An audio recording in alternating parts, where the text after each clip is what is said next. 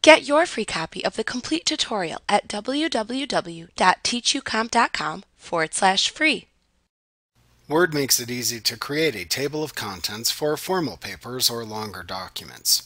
First, mark each title that you want to appear in your table of contents with one of the designated styles in Word: Heading 1, Heading 2, or Heading 3.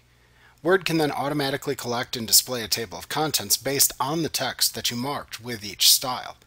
Word can also update this information if you make editing changes to the marked content after the table of contents has been created. This can save you hours of revision time when working with the long documents.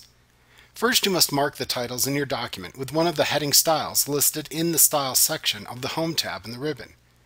Note that you can also simply select the text that you want to include in your table of contents, and then click the Add Text button that appears in the Table of Contents button group on the References tab in the ribbon.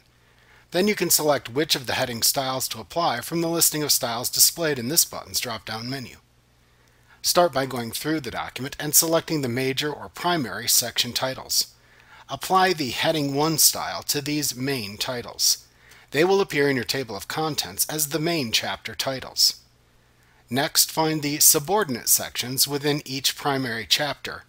Apply the Heading 2 style to these sections. These will be Level 2 under the Add Text drop-down.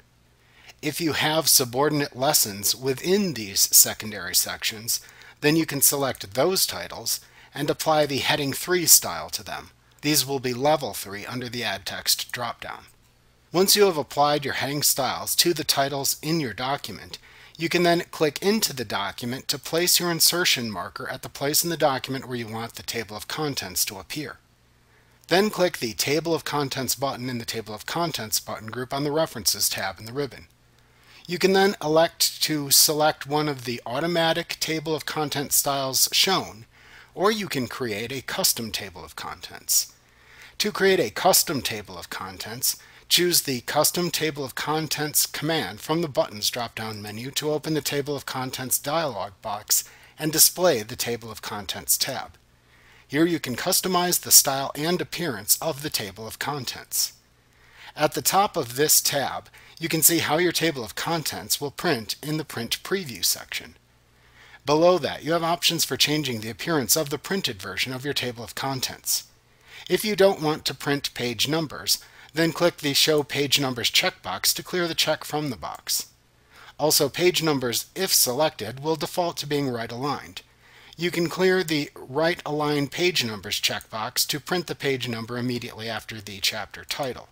If you have right-aligned page numbers, you can select the desired style of leader tab to connect the chapter titles to the page numbers from the Tab Leader drop-down. You can also see how your table of contents would appear if published as a web page in the Web Preview section. If you do not want the titles to appear as hyperlinks in the web page, then you can clear the check from the Use Hyperlinks instead of Page Numbers checkbox.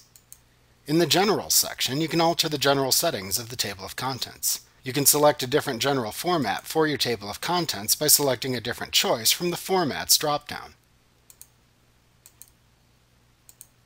If you need to display more than 3 levels within your table of contents, you can use the Show Level spinner box to enter the number of subordinated levels to display within your table of contents.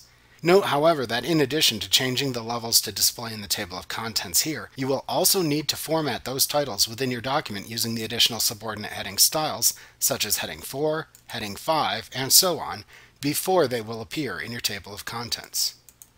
Once you have set all of the desired options for your table of contents, simply click the OK button to insert your table of contents. Note that the table of contents is simply a field. Like all fields, you can toggle the display of the field code between the actual table's contents and the field's contents by clicking into the table of contents and then pressing the Shift plus F9 keys on your keyboard to toggle the view. Like what you see? Pick up your free copy of the complete tutorial at www.teachucomp.com/free.